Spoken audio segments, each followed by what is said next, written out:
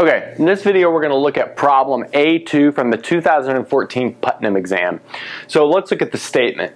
So let's define an n by n matrix A, and I'm going to put here upper n in parentheses by Aij is equal to 1 over the minimum of Ij, and that's for 1 less than or equal to Ij less than or equal to n. And the goal is to find the determinant of n. We're going to use the following fact as we form our solution. We'll do some exploration before we use this fact, but the fact goes like this.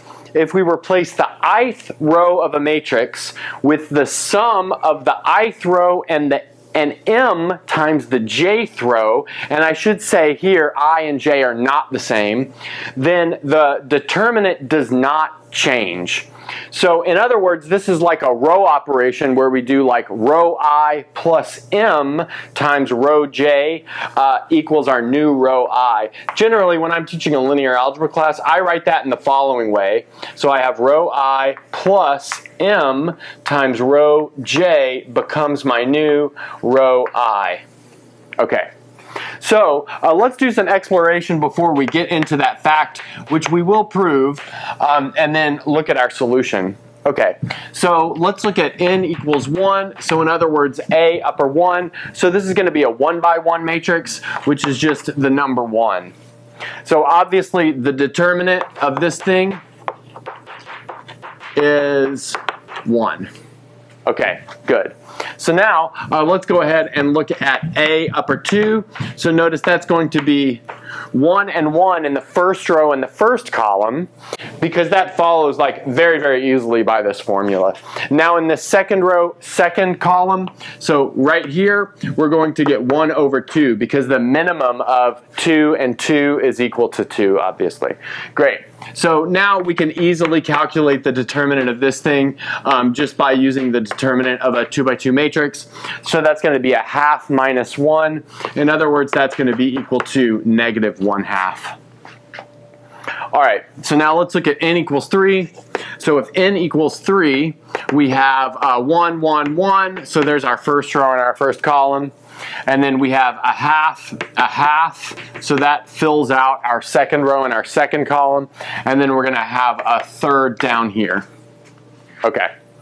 So I'll leave it to you guys to do some cofactor expansion, but it's pretty easy to check that the determinant of A3 is equal to 1 over 12. So already we can see that something's happening with an alternating signs. We've got 1 minus 1/2 and then positive 1 over 12. Another thing that we can notice is if we do a row operation here, so let's go ahead and do maybe row 3 minus row 2 becomes our new row 3. So I'm going to do this row minus this row and replace it with that row. So that's going to give me the matrix. So I'll just put this twiddle to mean these are row equivalent. So the first 2 rows are the same. So I've got something like that. And then I have 1, 1/2, 1/2. And then I have 0, 0 because those 2 are going to cancel. And then right here I have 1/3 minus 1/2. And now notice that I can do cofactor expansion across the third row in order to get the determinant of this, which maybe I'll write as just an arrow with the determinant over, so that's the determinant operation. So this is going to be 1/3 minus 1/2, so we're cofactor expanding about that term. And now, instead of writing what this determinant is, I'm just going to write it as the determinant of A2. Okay, good.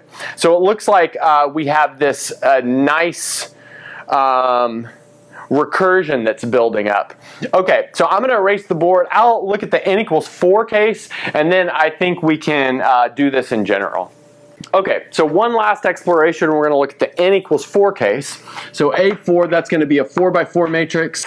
So 1's on the first row in the first column. We can fill out the second row and the second column with halves. The third row and the third column with thirds. And then finally this part at 4, 4 is going to be a quarter. Now let's go ahead and do that row operation just as before. So we'll do row 4 minus row 3. It becomes our new row 4. So that's going to give us a row equivalent matrix, which looks like this. So we've got 1, 1, 1, 1, and then 1, half, half, half, 1, half, third, third.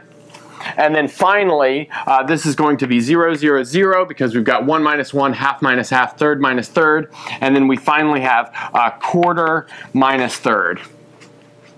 So we've got something like that going on. Now we're going to do cofactor expansion again. This time across the 4th row and the 4th column.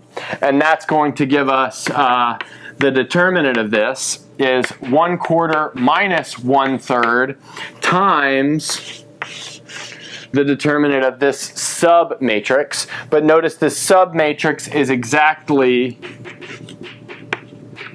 A3, so we get the determinant of A3. Okay, good. So now the next thing I want to do is clean up the board. We're going to wave our hands at a proof of this, and then we'll look at the solution. Let's go ahead and look at the proof of this fact before we finish off this solution. And the real proof of this fact is built off of the following observation, and that is this row operation is equivalent to multiplication by the following matrix. So this matrix, which is given by 1s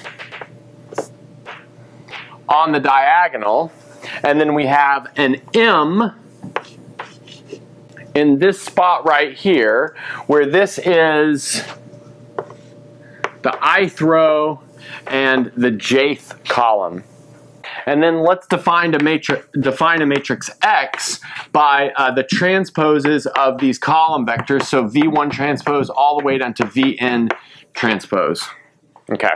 Now let's see what happens when we multiply these two. So in other words, we're going to do Mij times X, but that's going to give us 1 all the way down there, and then notice we have this M right here, which is in the ith spot and the jth spot, and then we're multiplying by this matrix made up of the transposes of these vectors. Okay, so now it's easy to check that doing this matrix multiplication, none of these are going to change except for the ith position. So that means that we can write all of those as is. So V1 transpose all the way down to Vi minus 1 transpose, Vi plus 1 transpose all the way down to Vn transpose. So we've got something like that. But now let's see what's happening in the ith position.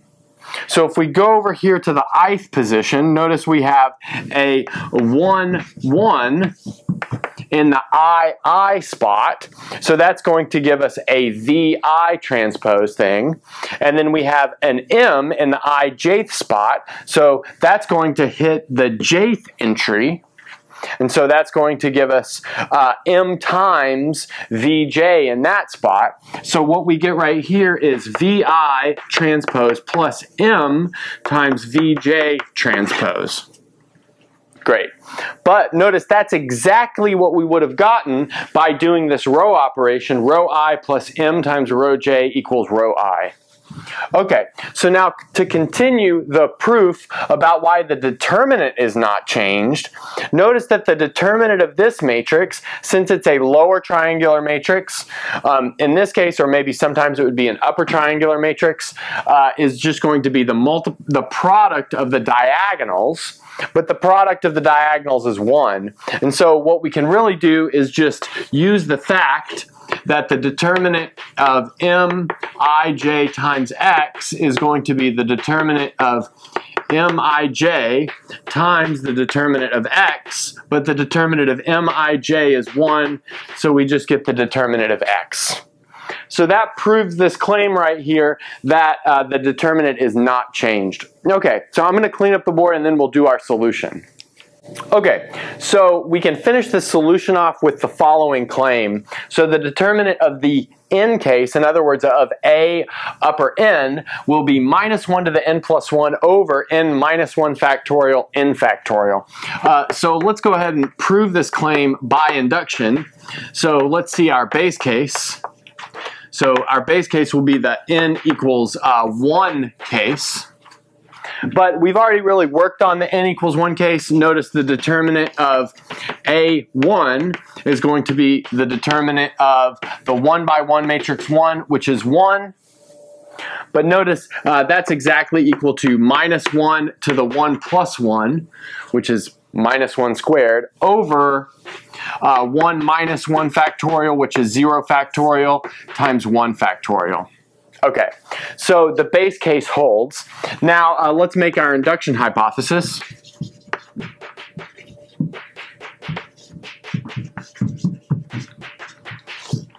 Okay, so let's suppose this is true for n equals k. And then let's look at the k plus 1 case. So let's consider a k plus 1, but notice that a k plus 1 looks like the following. So we have 1, 1, we have all 1s there, and then we have all halves here, all thirds nested inside here, like that. And then finally we have down here is a 1 over k plus 1, and that's surrounded by these 1 over k's. Like that. Okay, great.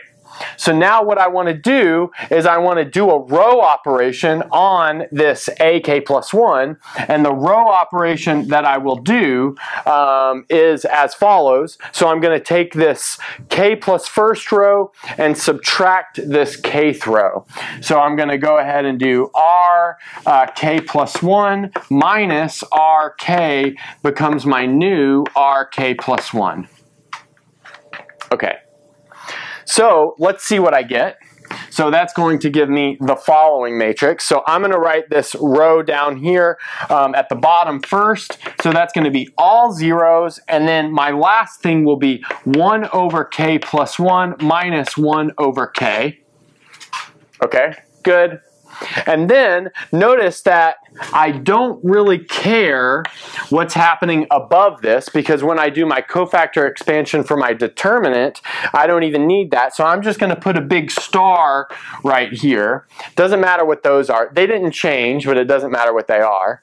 And then notice that I have a submatrix right here, which is exactly equal to A of k. Great. So I've got something like that. But now what I can do is I can do cofactor expansion for the determinant, and notice that the determinant of a k plus 1 is going to be equal to this term right here. So that's going to be 1 over k plus 1 minus 1 over k times the determinant of this matrix.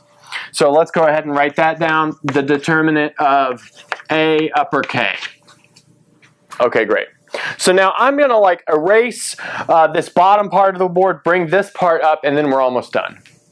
Okay, so we left off at this point. We've got the determinant of the k plus 1 case is this 1 over k plus 1 minus 1 over k times the determinant of the AK case. So now what I want to do is put these two things together. So notice that we can put these two things together pretty easily into minus 1 over k times k plus 1.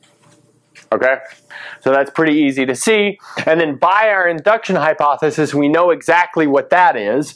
That's going to be minus 1 to the k plus 1 over k minus 1 factorial times k factorial.